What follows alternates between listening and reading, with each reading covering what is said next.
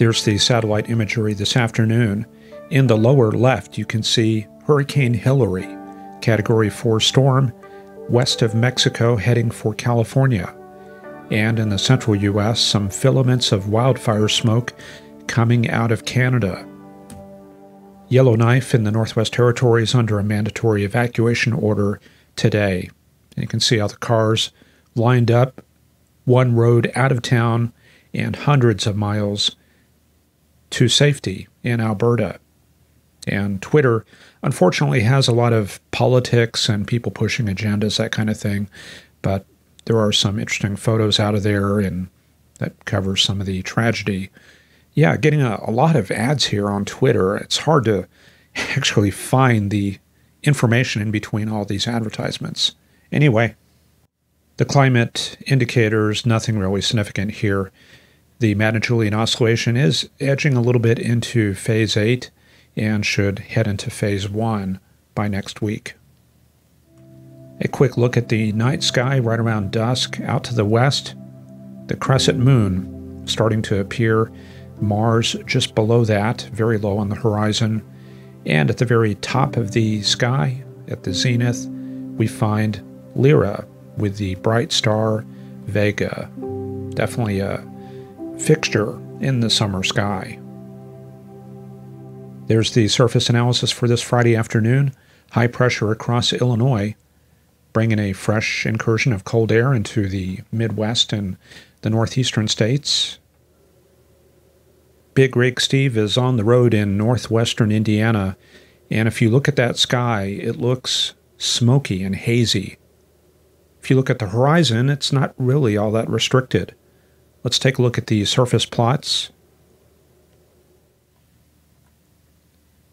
He's going to be roughly in this area. There's Chicago up to the top left of the map, and you can see the visibilities are running about 10 miles, so fairly unrestricted.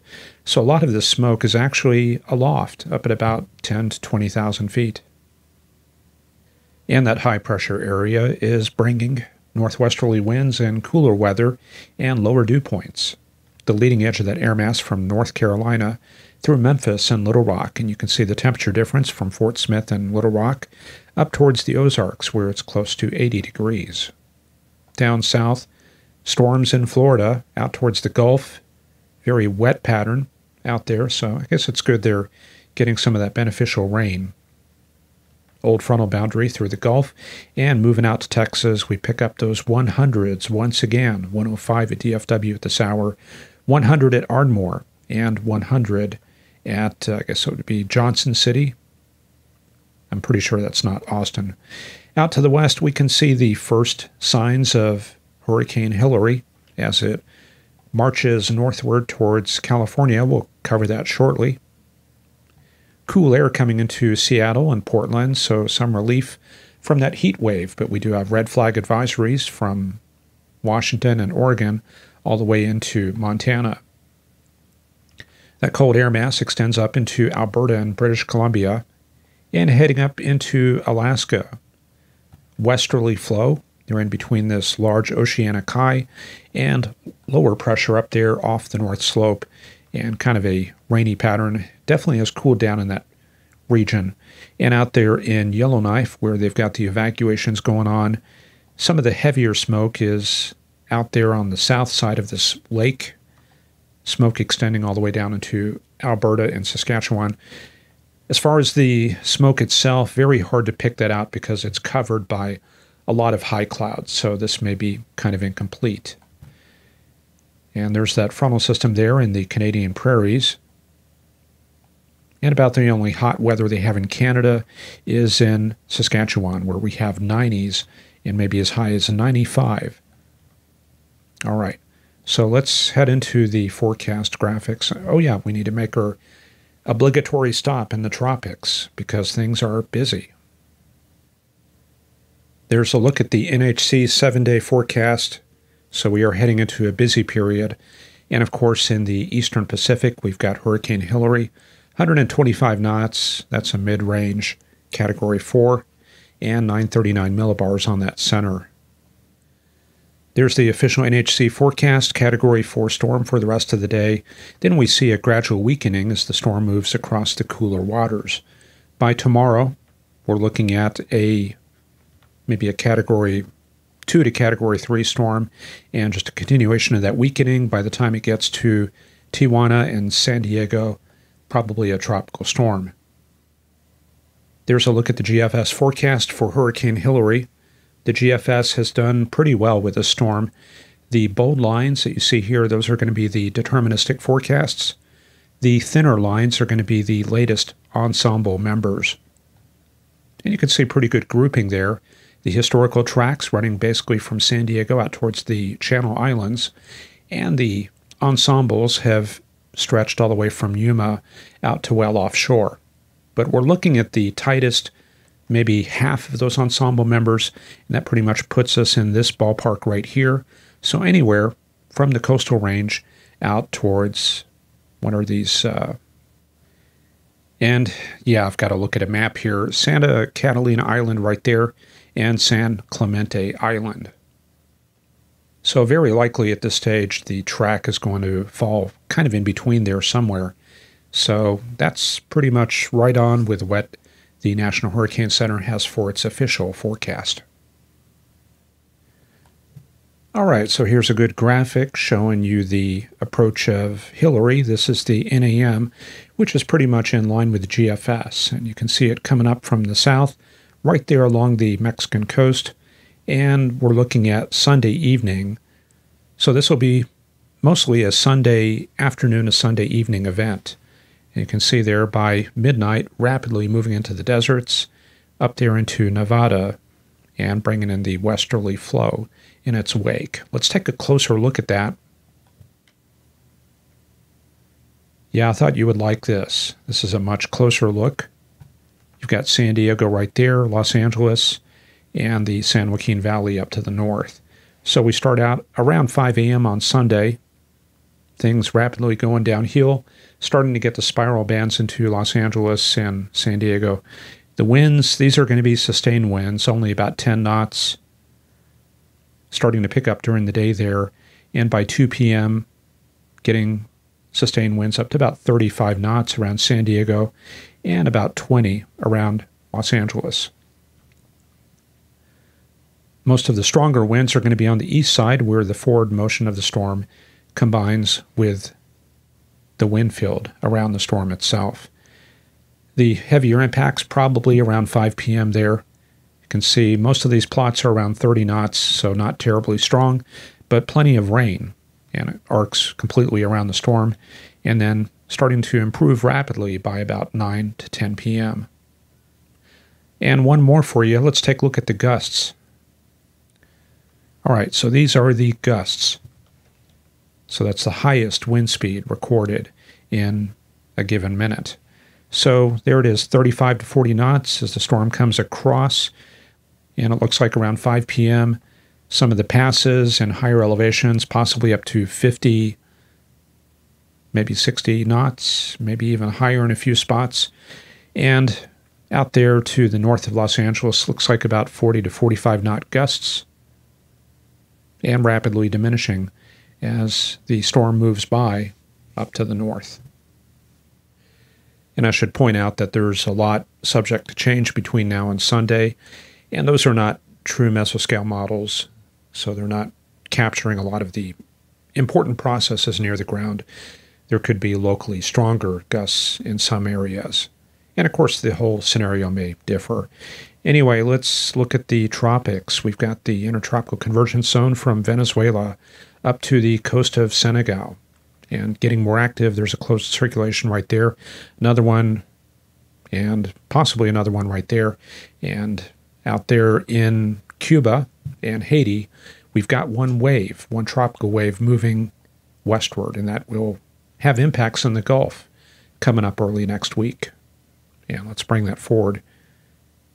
These waves march westward, one strong wave across the Leeward Islands, and this one here closing off, but not very strong. And down there in the Keys, yeah, out there in the western or eastern Gulf, late Sunday, pretty strong wave coming together, and this green and orange, that's going to be the precipitation field. And yeah, quite a lot of precip extending from this other wave in the Leeward Islands. Let's take that into next week. Possible tropical depression or tropical disturbance there coming on the far south Texas coast. This one strengthening near Puerto Rico, and another and another. So we're seeing a much different pattern from what we had last week. Things were very quiet in this run-up to mid-August. And the only big storm the GFS throwing at us right now is actually brewing off of Nicaragua. Watch that area as it lifts northward across Cuba. Now, this is very far out. This is late next week, so very likely this is going to change significantly. But it does show that we have a credible chance of some tropical weather on the U.S. coast, maybe late next week into the weekend. And we'll check back on that on Monday. And here's a look at that chart showing detrimental areas for tropical cyclone formation.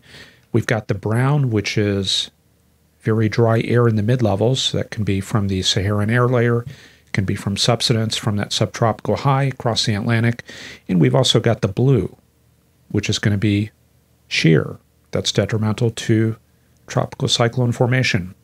So across the Caribbean, kind of a sheared environment. But as we go into later next week, that shear begins to subside a bit. And then we start seeing that tropical cyclone start to form around Thursday. And there it is, lifting northward, right there through that clear area. Good conditions, high sea surface temperatures. So there's definitely some potential out there in the Caribbean and Gulf of Mexico next week, but there it is. Around Saturday, you can see some dry air. So that will pose a problem for this tropical cyclone as it moves north. Okay, so let's take a look at the short-term forecast.